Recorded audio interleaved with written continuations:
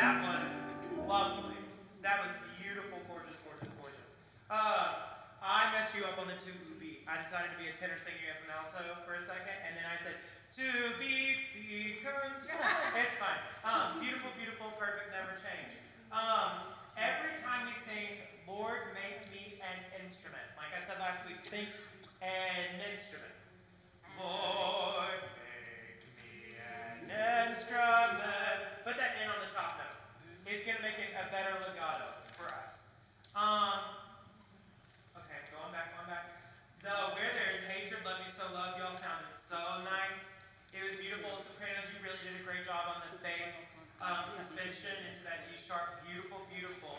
At the middle of page 4, particular soprano, Christine Hart, started on beat 1 of measure 17. I know I did.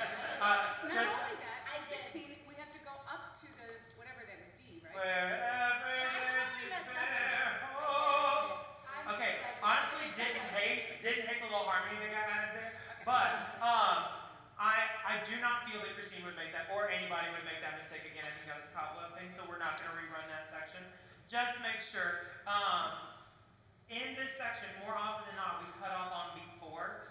There is doubt, faith, wherever there's despair. Oh, okay, great. Where there's darkness, light. Then make sure you've got a good breath on those quarter rests. Sorry, 8 rests. Okay? And then I just want to do the first entrance. Sopranos and altos, I was not convinced. Your first show was great. You came in on the exact right starting pitch. It was a little bit clumsy from there. So let's just make sure we're right on the tempo together, and then we're right on the text together. And that if a word ends in a consonant sound, like make or instrument, that we take that to the next syllable so we've got a nice legato. And also don't rush me. It's beautiful. Okay? Okay, great. From the beginning.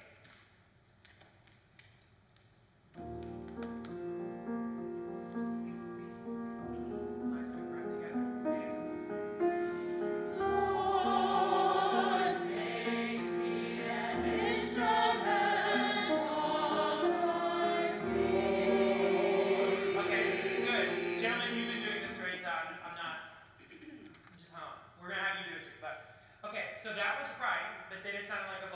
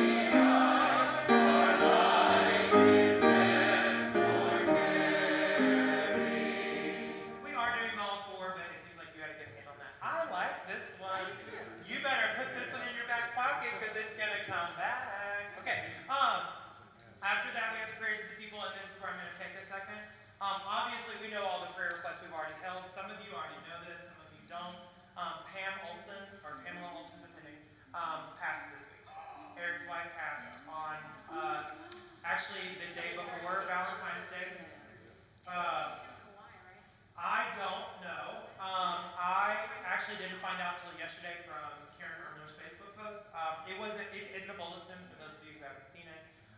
She passed on Tuesday. It was very unexpected is my only understanding. I'm going to be very honest with you. I have no relationship or connection to Eric. So I don't know them. However, and we all know that the circumstances of their departure was a little cloudy or worrisome. However, I'm happy for those of you who were members of the choir at that time and are close with them or felt some kind of connection to them over the 10 years of music ministry he did here. If you want to, we have the information for the services. I would be happy to formally put together some form of floral arrangement. I would like to put it from the members of the UCC choir rather than from the UCC choir because I do feel like given the circumstances of the departure, I don't want to do anything uncomfortable, so I'd rather it be directly from you, but I'm happy to coordinate it. So I will include that in my email later today, and I will handle it. So I will just reach out and say if you're interested in giving to some form of probably a floral arrangement for the memorial service, I'd be happy to take that and run with it. That's not till May, isn't that correct? Yeah. I believe we've got some time. It's quite a bit from now. It's not right now. It's in May. It's May in Caldwell. May 11th. Yeah. So I will go ahead and include it so I can go ahead and get it all put together because I feel like sometimes we rush these things a little. I'd rather have it done and prepared. So we're going to go ahead and do that. But just know that, obviously they had a big part of this ministry for a long time. And so we want to acknowledge that in a way that doesn't feel uncomfortable or tense on such a delicate time. So that's how we're going to handle it. Sorry, I assumed that most of us knew. That's why I dropped it kind of like a bombshell. I could have done that more sensitively. I just assumed that we knew. But yeah. So there's that information. Sorry to be the bearer of bad news. But again, we'll do something for them. So we have the prayers of the people, the pastoral prayer, the Lord's Prayer. We have our regular doxology. We are not changing the doxology for Lent, so it's still our normal praise God from whom all blessings flow, for God's love creatures. Hear the Lord, praise God for all that love is done. Creator, Christ, and Spirit, one great. Cool. We got it. After that, we'll have the announcements. That will take a very long time. We don't even have the back of the bulletin, so you don't even know. It's a little while today. And then we have God of grace and God of glory. What? Probably no. We said we would do all 5, but y'all know how that's going to be. So I will talk to Katrina today. But let's start at the grant us wisdom. So second to last measure of the third system. Of God of grace and God of glory.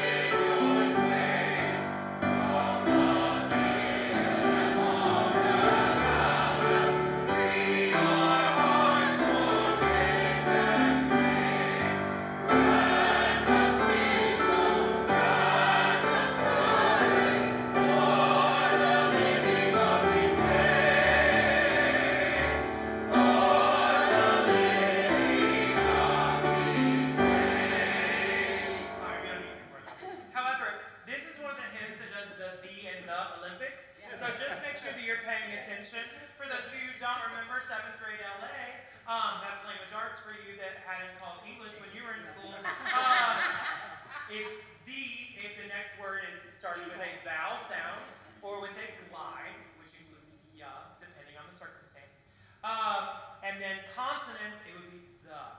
Thank you. Okay. I even messed up because I wasn't paying attention, but yeah. Okay. Anyway, afterwards, I don't think so. I'm gonna ask Katrina that, but we will announce it because it's after announcements, and we'll be like, please We'll make sure you hear that too. Then we have the benediction, and then we have a new choral benediction that I'm so excited about because it's a setting of a Desmond Tutu text. And it's beautiful. Rather than having you sing it straight out, I'm going to ask Charles to play it quickly for you. Also for Lent, the choral benediction will always be in the bulletin because it's a hymn. Okay? So you'll have it. I'm going to ask Charles to play it. Just look through it, hum your part, whatever, and then we'll try singing it in a second. It looks like it could kill you. It's cinnamon roll. So, 1, 3, 2.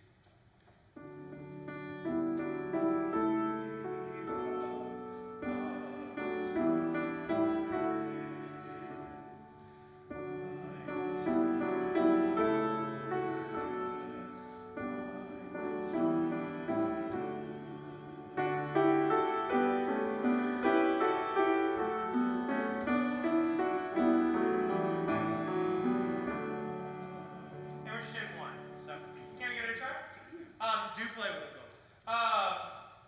And we'll just have you roll a D major chord, even though we all start on. Well, ready? Yes, parts, please. And.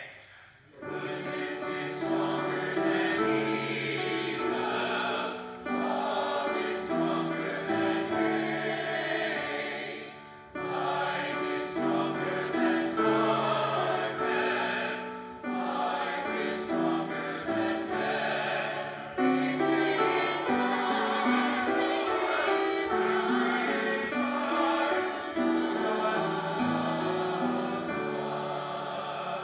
Let's do another pass. I think the hardest thing probably is for the tenors to jump to that C natural and on the O. But I think from there it's pretty self-explanatory. Are we doing it? What? No, repeat. Just one. So just the first one. Just the first one. Well, technically just the second. There you go. Try it again. D major chord. And. Goodness is stronger than evil. Love is stronger than hate. Light is stronger than darkness. Life is stronger than death. Victory is ours. Victory is ours.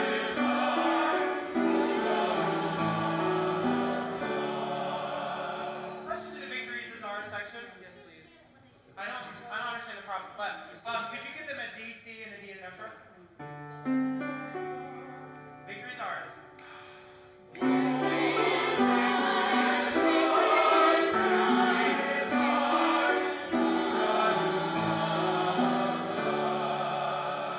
One more time. Brothers.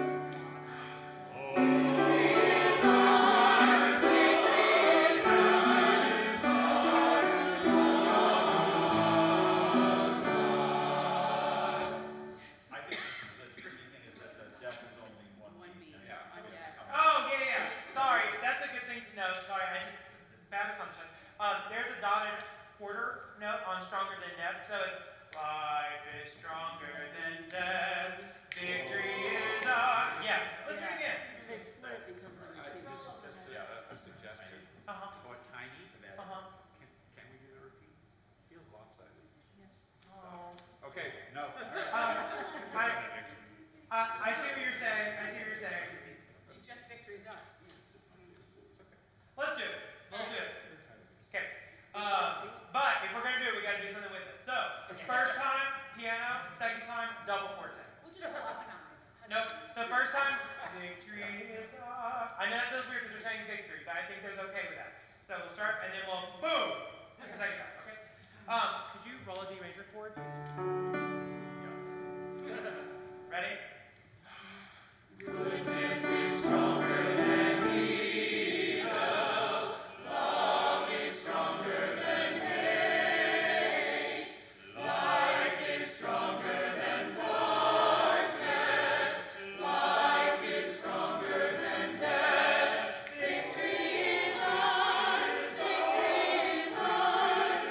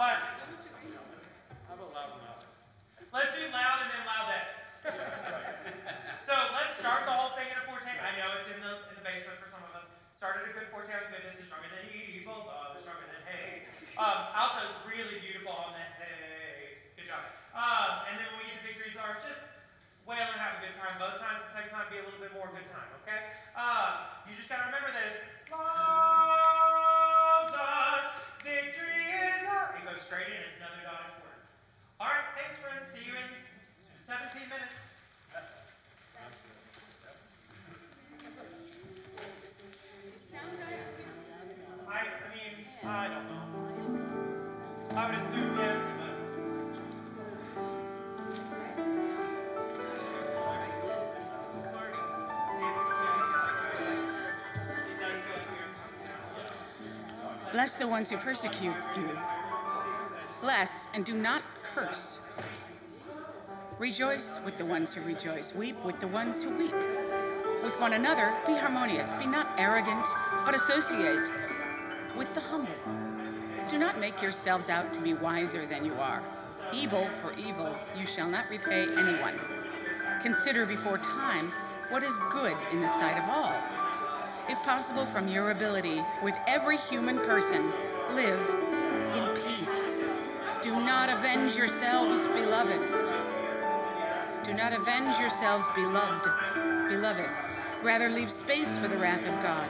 For it is written, to me belongs vengeance. I will repay, says the Holy One. No, if your enemy hungers, feed them. If they thirst, give them something to drink. For by so doing, burning coals shall you heap on their head. Do not overcome by evil, rather overcome with good. Okay, that's just awkward.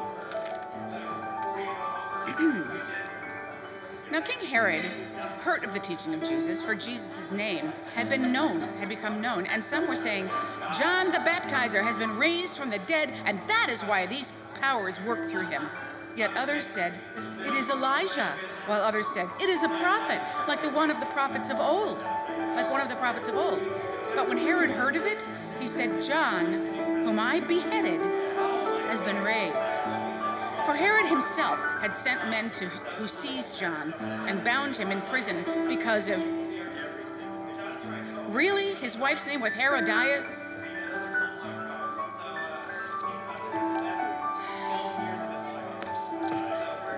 Because of Herodias, the wife of his brother Philip. Wow. For Herod had married her.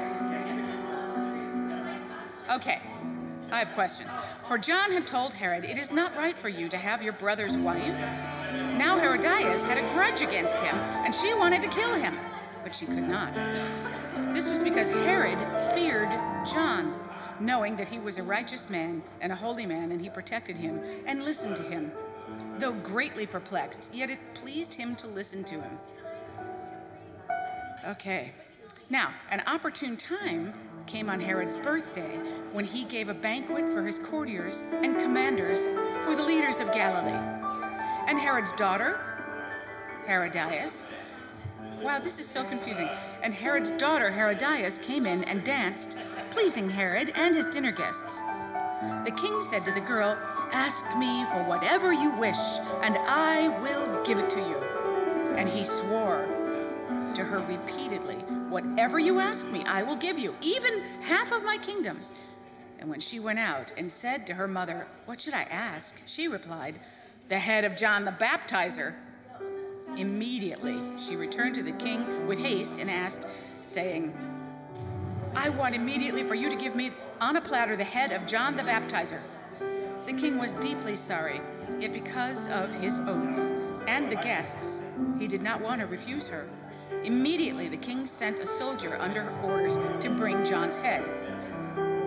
And he went and beheaded him in the prison. Oh my gosh, he's Navalny.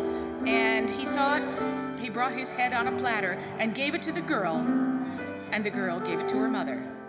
When John's disciples heard, they came and took his body and laid it in a tomb. Wow.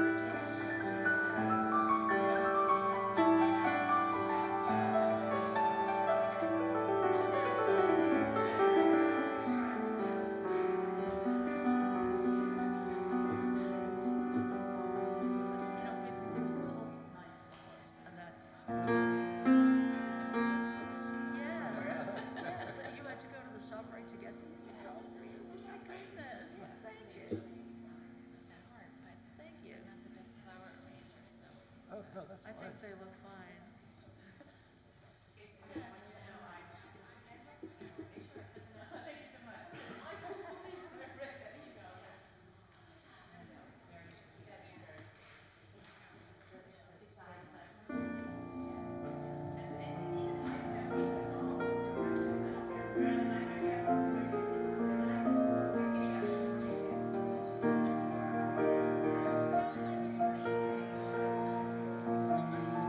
So Alexa, maybe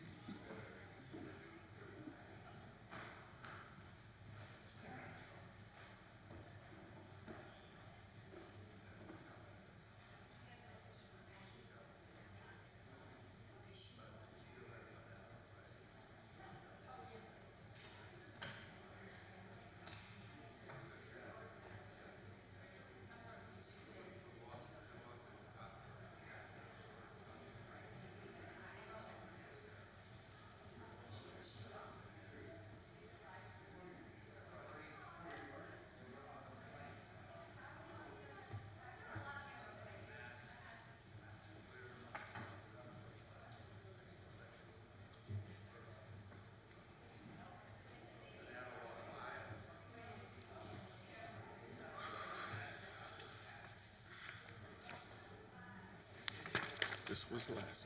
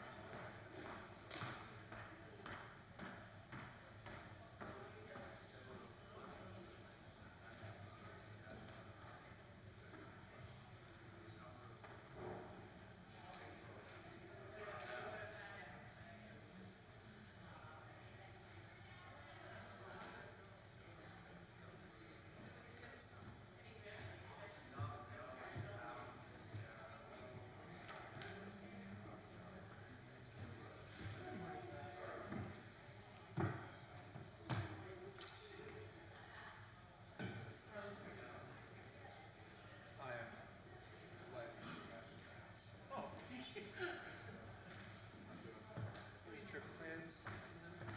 Not till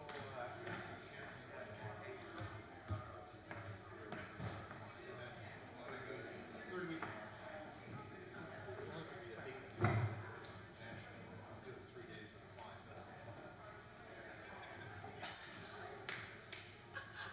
Which I'm more excited about. That's awesome. Half of what I'm going to make in the client.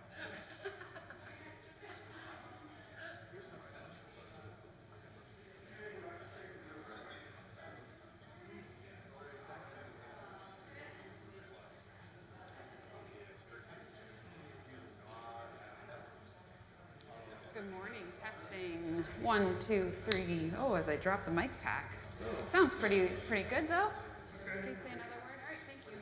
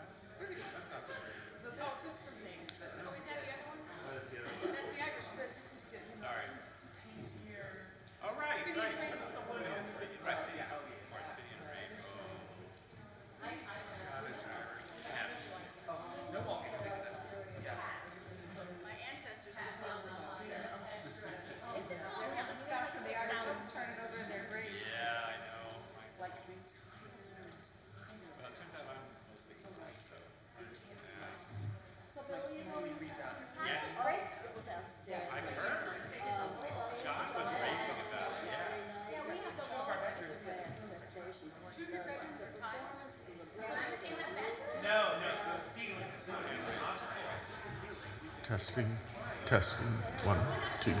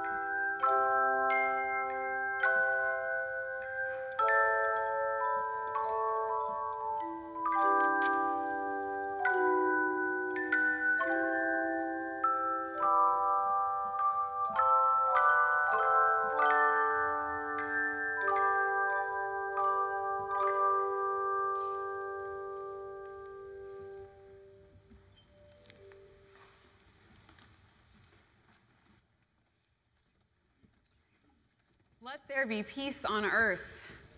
Let it begin with me. Thank you, Bell Choir. And good morning. Welcome to Union Congregational Church. No matter who you are or where you are on life's journey, you are welcome here. We are gathered together the first Sunday in Lent as we begin our journey towards Easter.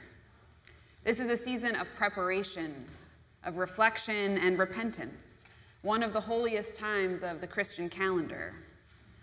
The 40 days of Lent are opportunities to return to God, to prioritize our spiritual practices, to seek shalom in our hearts and in the world, where this has been another week where it is so desperately needed.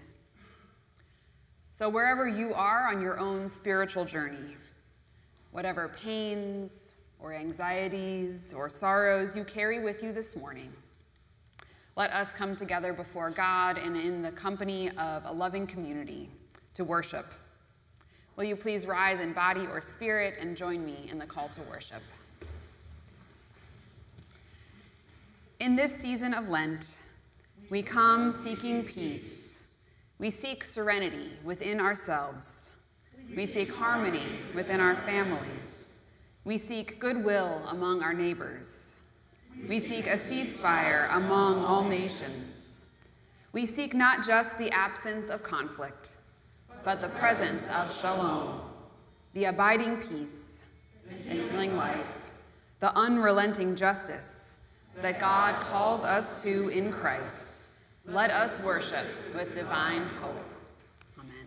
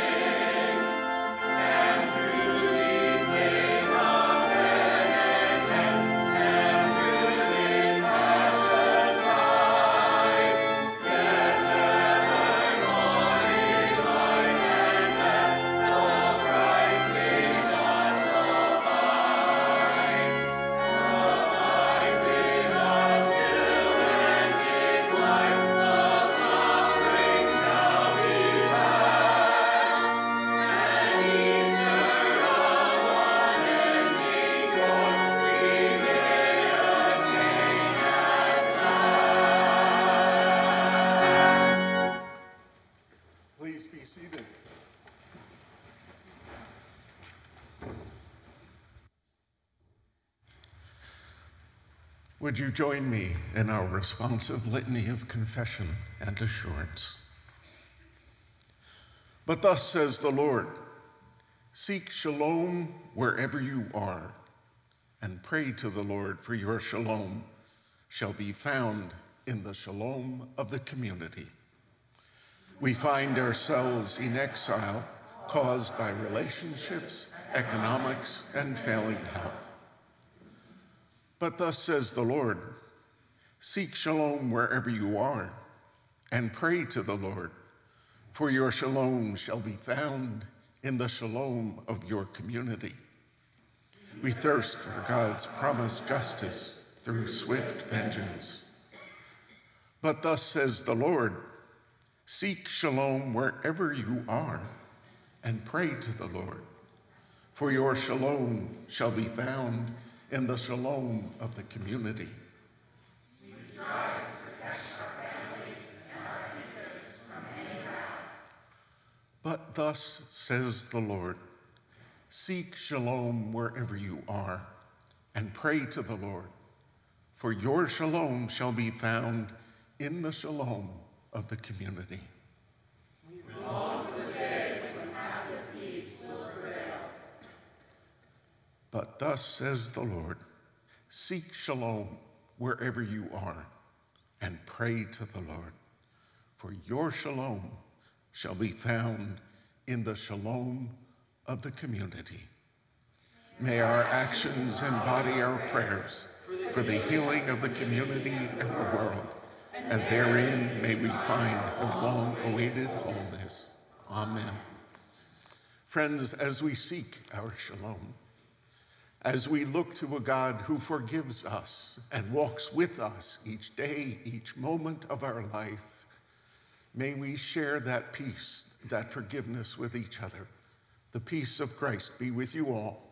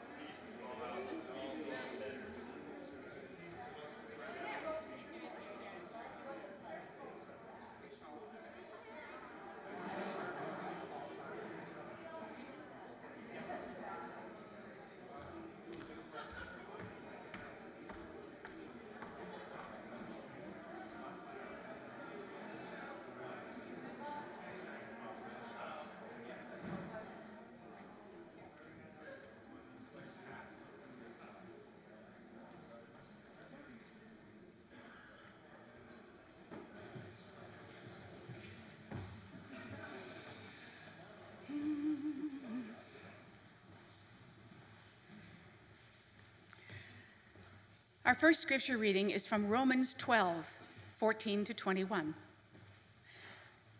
Bless the ones who persecute you. Bless and do not curse. Rejoice with the ones who rejoice. Weep with the ones who weep. With one another, be harmonious. Be not arrogant, but associate with the humble. Do not make yourselves out to be wiser than you are.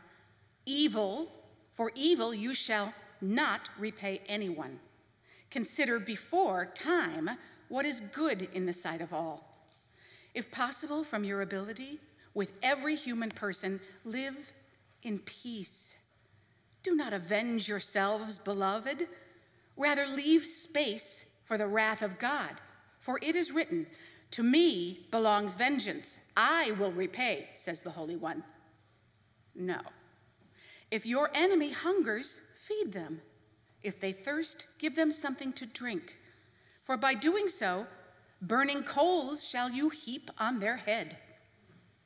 Do not be overcome by evil. Rather, overcome evil with good.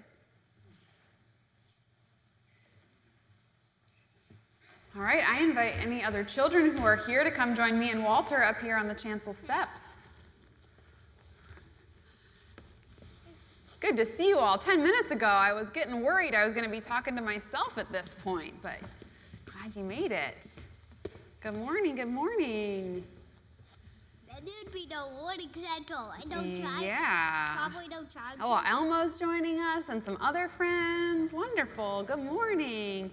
You can come take a seat wherever, right on the floor, wherever you're comfortable. The baby's supposed to be in childcare. They can come because they want to be with us in worship, right? Do you want to sit right up here next to me? My brother-in-law said he's 3 years old. So if they're 3 or younger, they can decide whether they want to come here. Do you want to sit right here, Xander?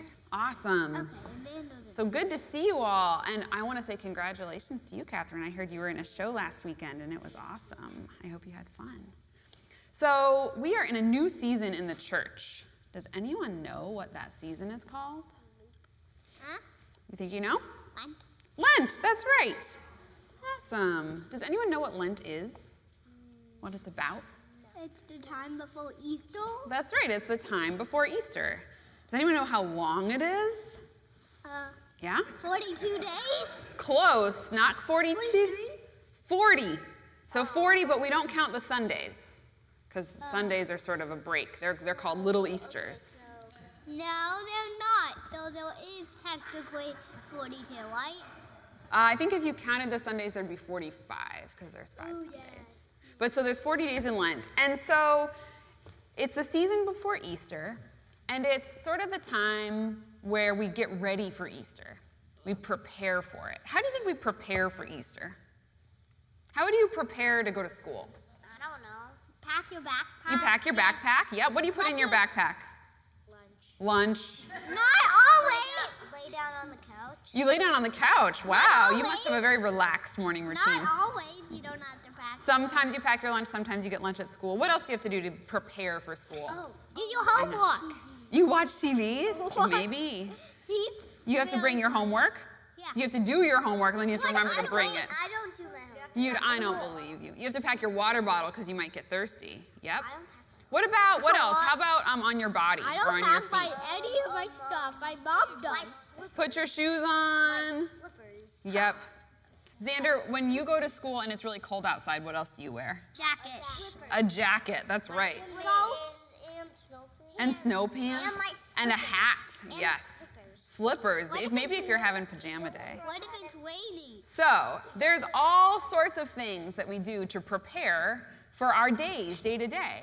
But preparing for Easter is a little different. And there have been 3 things that Christians have done to prepare for Easter traditionally. And those 3 things are praying, fasting. Do you know what fasting means? I'll get to these in a minute, Walter. Yes.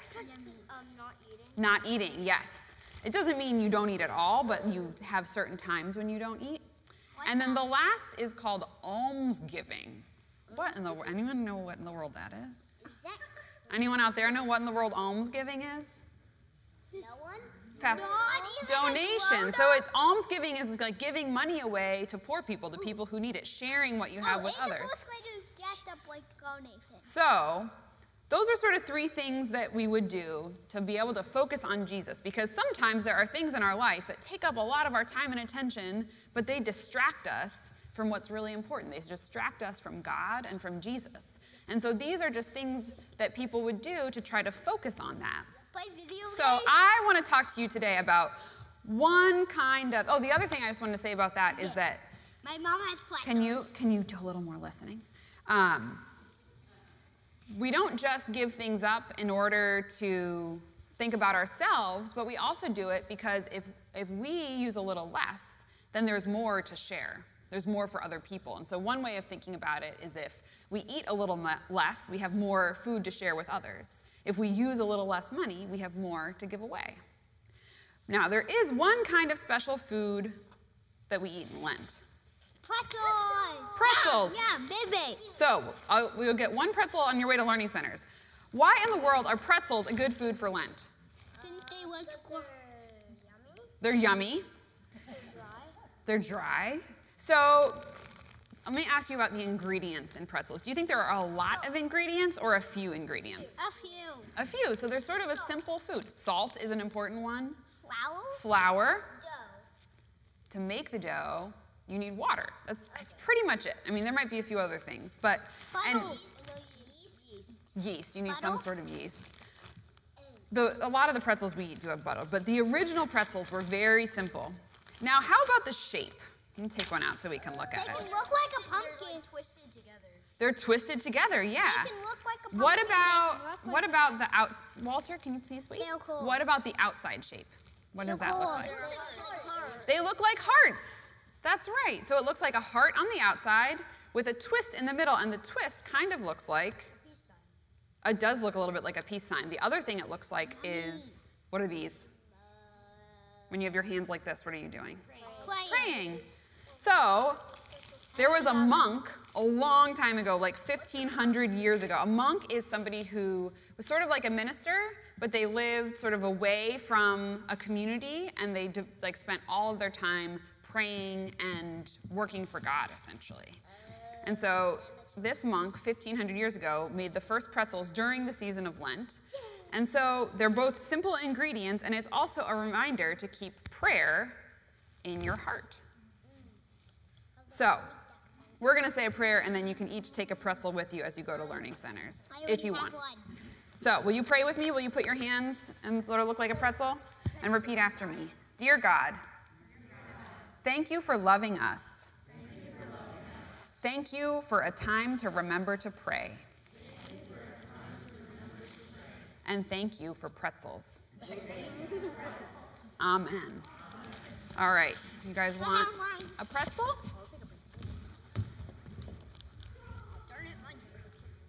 You want a pretzel? No. No. Would you like a pretzel? All right. Thanks, Phoebe. Have fun in learning centers. Good. Those are big steps with your hands full.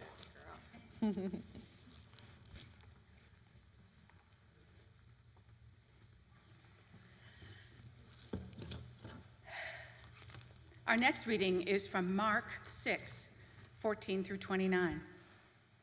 Now King Herod heard of the teaching of Jesus, for Jesus' name had become known, and some were saying, John the Baptizer has been raised from the dead, and that is why these powers work through him. Yet others said, it is Elijah, while others said, it is a prophet, like one of the prophets of old. But when Herod heard of it, he said, John, whom I beheaded, has been raised. For Herod himself had sent men who seized John and bound him in prison because of Herodias, the wife of his brother Philip. For Herod had married her. For John had told Herod, it is not right for you to have your brother's wife. Now Herodias had a grudge against him, and she wanted to kill him, but she could not. This was because Herod feared John, knowing that he was a righteous man and a holy man, and he protected him and listened to him, though greatly perplexed. Yet it pleased him to listen to him. Now an opportune time came when, on Herod's birthday, when he gave a banquet for his courtiers and commanders, for the leaders of Galilee. And Herod's daughter, Herodias, came in and danced, pleasing Herod with his dinner guests. The king said to the girl, ask me for whatever you wish, and I will give it to you. And he swore to her repeatedly, whatever you ask me, I will give you, even half of my kingdom. And she went out and said to her mother, what should I ask? She replied, the head of John the Baptizer. Immediately she returned to the king with haste and asked, saying, I want immediately for you to give me on a platter the head of John the Baptizer. The king was deeply sorry, yet because of his oaths and the guests, he did not want to refuse her. Immediately, the king sent a soldier under orders to bring John's head. And he went and beheaded him in the prison. And he brought his head on a platter and gave it to the girl, and the girl gave it to her mother. When John's disciples heard, they came and took his body and laid it in a tomb. Here ends the reading. Thanks be to God.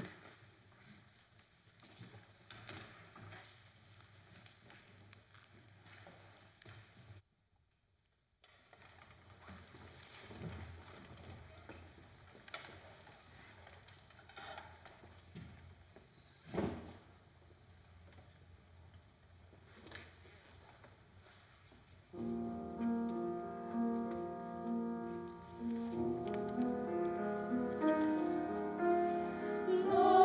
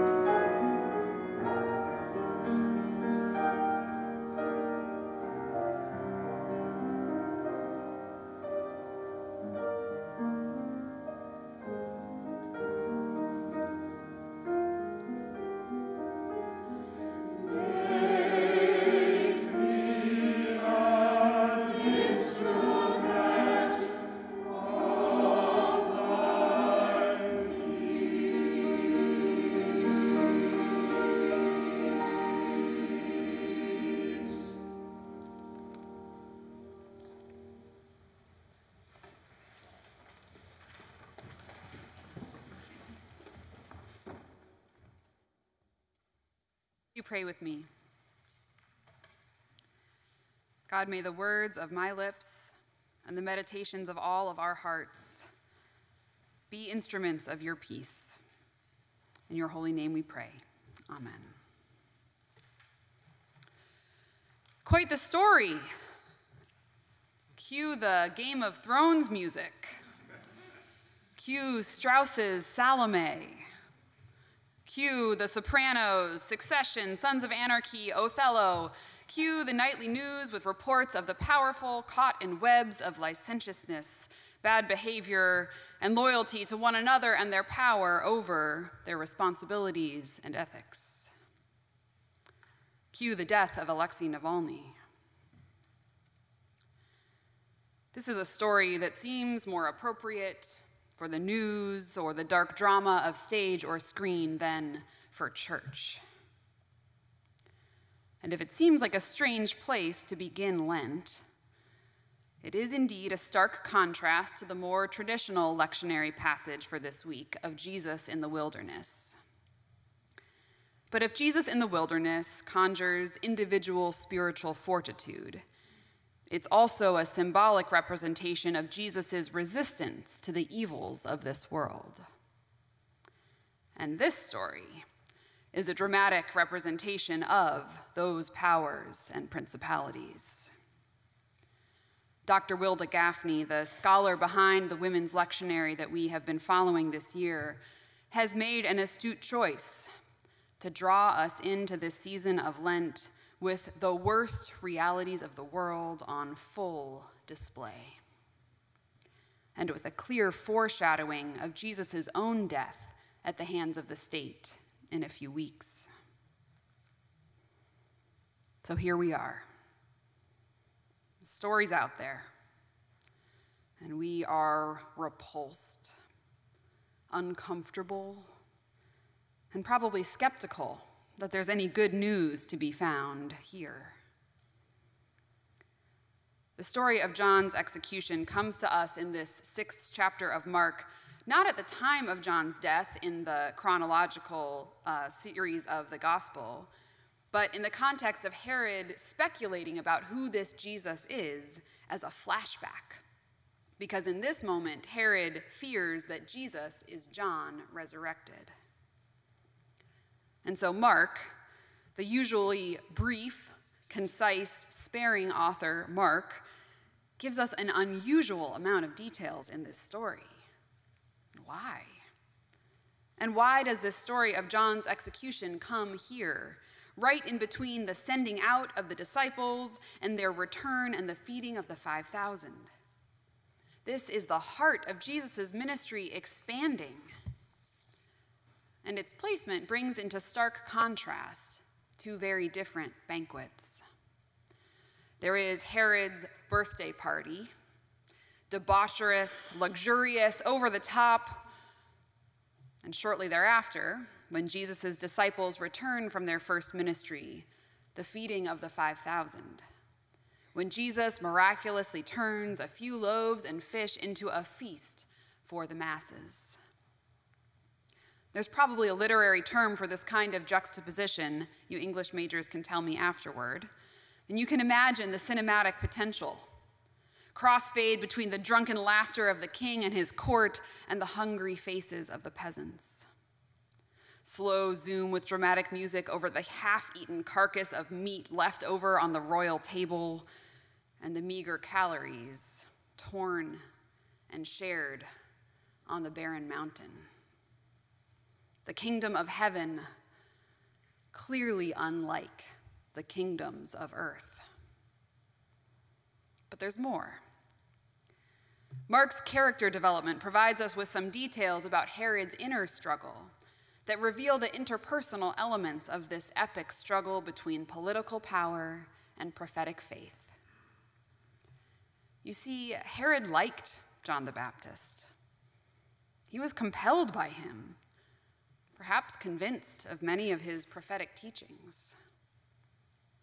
But John crossed the line when his criticism became personal. When John's critique of power called out the unethical marriage between Herod and his brother's wife, Herod could no longer deny that he was implicated in the truth that John spoke. And still, we see Herod wrestling with these divided loyalties to his family or to the prophetic truth and wisdom that John spoke. And at the end of the day, or I should say, the end of a long night of drinking and debauchery, his true loyalties overtake him, and John is the sacrificed victim. While this scene captures the high drama of ultimate power, we tell this tale at the beginning of Lent to remind ourselves that the God we follow is at odds with the places of power in this world, and that each of us faces choices to navigate the complex web of relationships that we embody. Choices towards self-protection or towards God's transformation of the world.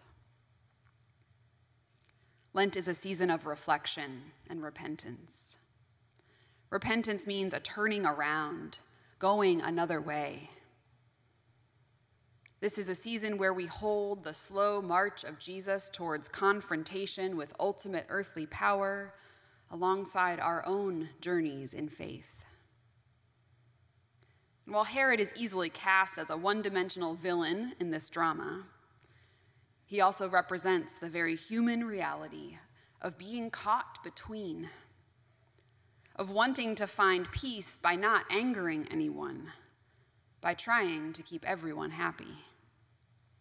He arrests John, but doesn't want to kill him. He tries to pretend that the power he wields is not the evil John speaks of.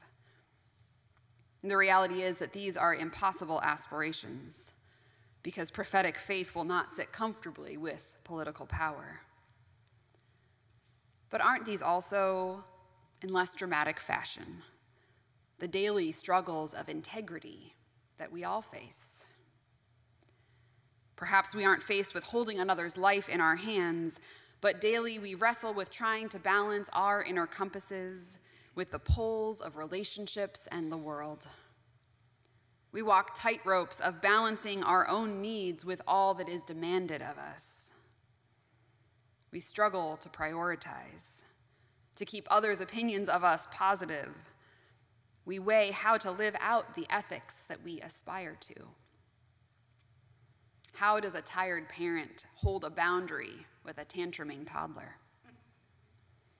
How does one navigate relationships that feel one-sided or less than right?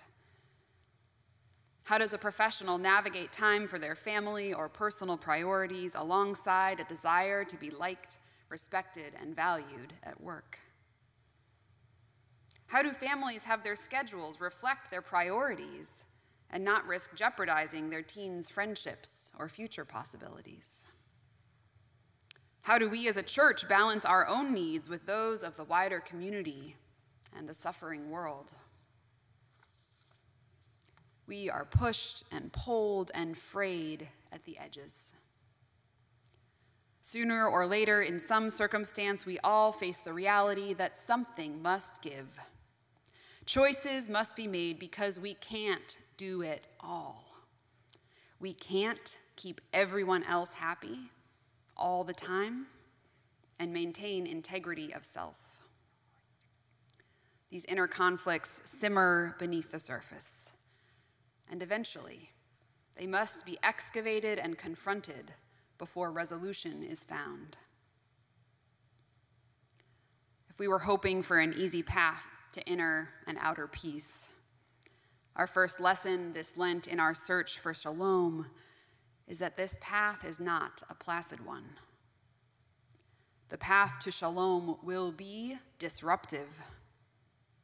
Disruptive to our inner equilibrium and disruptive to the powers of the world. Neither John nor Jesus sought to establish political rule. And yet the truth that they told and the power they demonstrated to heal and transform provoked the power to respond with violence. They called upon individuals and communities to give up self-preservation and prioritize the transformation of the world into shalom, wholeness and well-being for all. We're left with the unresolved tension of the choices ahead of us. The scene ends today with a body laid in a tomb. We know that we will return to that scene, spoiler alert, with a major plot twist in about 6 weeks.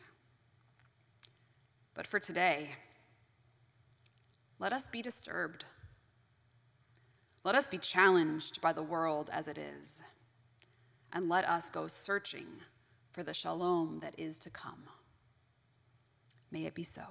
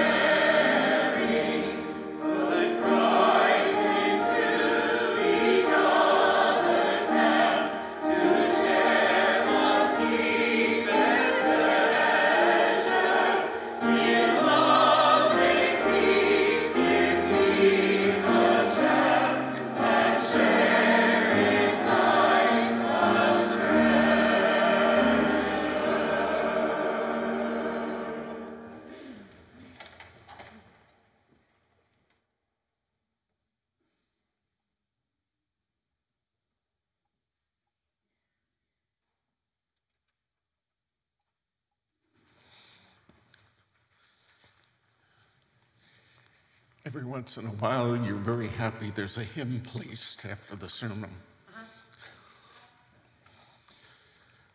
I want to begin our concerns and joys this morning by saying mea culpa, mea culpa, mea maxima culpa. As staff, we had a rather disjointed week. So there will be a number of errors that we'll find in the joys and concerns. For example, the Zionist grandchild has not been born in the future. What was the date of Edie's birth? The 10th. So the joy that we share is not futuristic. It is in the past. It has happened. And we have a number of names misspelled and or wrong. And as the person who redid the bulletin, I will accept responsibility for that. So as we go through this, keep in mind sometimes the grace we preach, we need ourselves. In our concerns, it has been a tough week. We mourn the death of Sue Bryan, mother of Dan Gillespie, mother-in-law to Katrina, grandmother to Walter and Carl, on Thursday evening. We mourn the death of Pamela Olson, spelled S-E-N, on February 13th, the wife of Eric Olson and a former section leader in this church's choir. But we also had the joy that there were 2 grandchildren born, Edie to Annie and Jesse, grandparents, Michelle and Paul Sionis, and Hannah Grace Lee, who is the daughter of Liz, Phil, and Jeanette Miller's granddaughter. We also ask for prayers for Lee Montgomery, who is in the hospital with a staph infection after surgery. We pray for Liz Kaplan as she undergoes her treatments while she's at Montclair Care Center. We pray for a complete recovery for Judy Nesbitt, who is at home. We remember Clarissa Schock, the Reverend Bill Lutz, the Reverend Cindy Reynolds, the Reverend Bob Castles, Reyes Berrios, the husband of Charles, Ina's niece Kelly, and for Dawn Ermler Fisher. And do we have other joys and or concerns that we wish to share? Jane? Yes, I just want to add the information about Pamela Olson, O-L-S-E-N. Yes, thank you for that correction. If people don't know, there's going to be a memorial service Saturday, May 11th, 7 to 9 at the Alumni Theater, 120 Bloomfield Ave, Caldwell, New Jersey. Just if people want For future reference, there is a memorial service scheduled for Pam Olson on May 11, and that information can be put in the bulletin when that approaches. Are there other? Susan? I'm very grateful for the humility and humor of you and the entire staff of Union. Things don't always go right, and it's good when we can accept that, and I'm grateful that the congregation can just roll with it, because we'll all get through this together. Thank you. Yes? prayers for my grandmother who just passed, and joys for her long, fabulous life. And then also just prayers for my dad and his siblings as they navigate the sibling tension that's surrounding them. And your grandmother's name? Cindy. Prayers for Cindy, who passed away this week, and for her children as they gather and as they remember her, and as families are wont to do, tensions arise.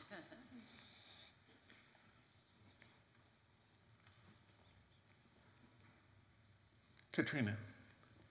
Prayer for my great Aunt Bonnie, who's recovering from a fall. Prayer for Katrina's great Aunt Bonnie, who is recovering from a fall.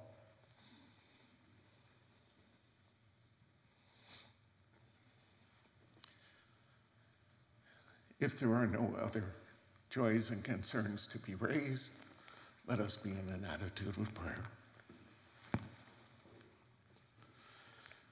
Steadfast God, thank you for sheltering us through the storms of life. Thank you for ministering to us through angels seen and unseen in times that test us. Thank you for claiming us as a people beloved forever. Because of your great love and care for us, we trust you in our brightest joys and deepest needs.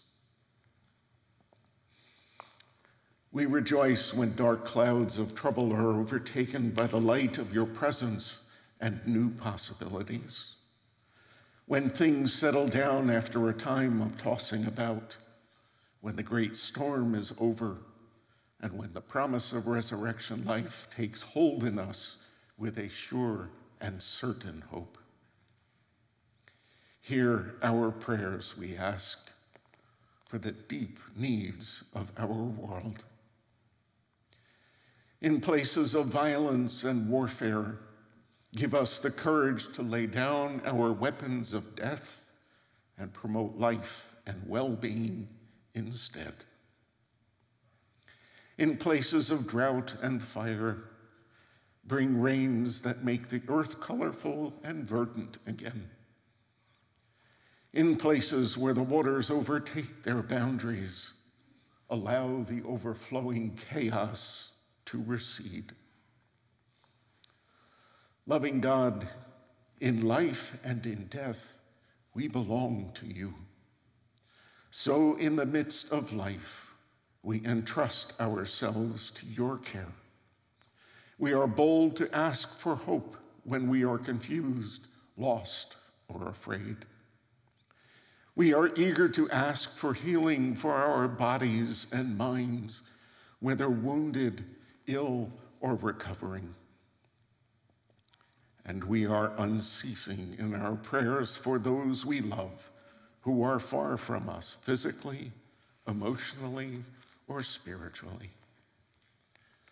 In the midst of death and grief, even though we are weary, we return again and again, praying for comfort, for an easing of the pain that comes from loss, and for the light of your presence to pierce our present darkness. As the heavens were torn open at Jesus' baptism, and the curtain in the temple was torn at his crucifixion, so now tear open anything that divides us from you or hides your presence in our lives or in the church. We desire to hear your voice of love, to receive the gift of the Holy Spirit, and to see you clearly. Lead us to serve others faithfully as authentic disciples of Jesus the Christ, who taught us to pray, saying, Our Creator, who art in heaven, hallowed be thy name. Thy kingdom come, thy will be done on earth as it is in heaven. Give us this day our daily bread, and forgive us our trespasses, as we forgive those who trespass against us. And lead us not into temptation, but deliver us from evil. For thine is the kingdom, and the power, and the glory forever. Amen.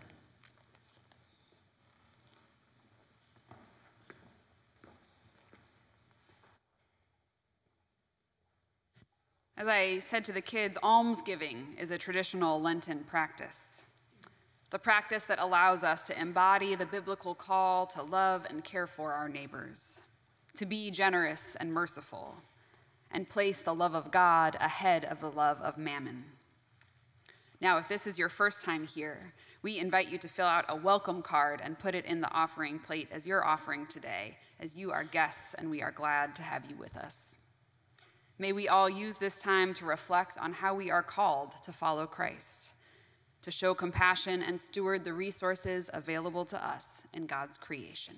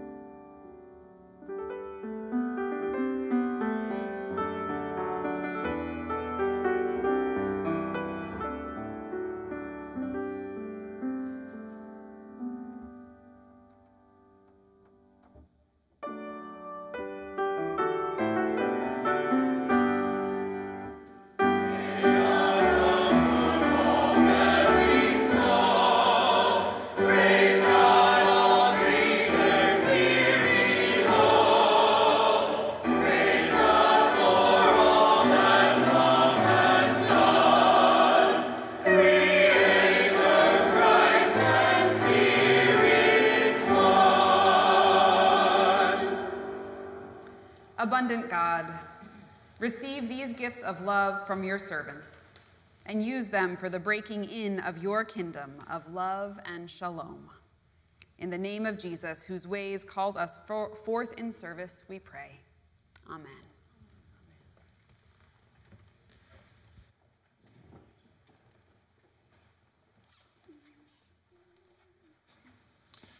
We begin our announcements this morning with a special announcement by Maggie. Hello, everyone.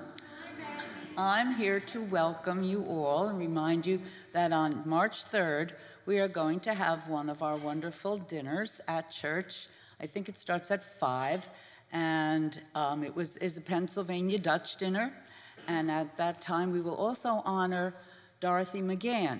And if you don't know Dorothy, well, she's 96, very active, mentally especially, and in the 1950s, she was a liberated woman long before women's liberation even existed. And she was also very active in gun control, one of the founding people. And so I think you will find the time interesting. What a wonderful way to spend the end of winter together, eating and being entertained. So I hope you can all make it, and you can sign up online, okay? Thank you. This week, Tuesday evening, yes, this week, begins, just making sure it wasn't last week. Like I said, it's one of those weeks, folks. The Lenten prayer group will meet Tuesday evening at 7 p.m. in the chapel. It is being run both by Reverend Katrina and by Gerald Wall. I think we all might use a little prayer this week. A reminder that next week, Sunday, after worship, there will be a congregational meeting at which the FAF Architectural Group will present their feasibility study to the congregation. Also next week, Sunday, we hope to have a presentation about the civil rights pilgrimage and to speak about our experiences on that trip. The 4 days that I spent and the 5 days that the rest of the group spent on the trip. For those of you who were on the pilgrimage, could we meet just briefly right after worship in the Assembly Hall so we can coordinate next week Sunday's events? And that's it. Short announcements this week. Something's wrong. Did we forget something else? Blind Injustice this afternoon at Montclair State. Steve Osting will be there a half hour early in order to hand tickets to those of you who have signed up for Blind Injustice. Now, have we forgotten anything else before this worship service ends? Then let's stand and join together singing God of Grace and God of Glory.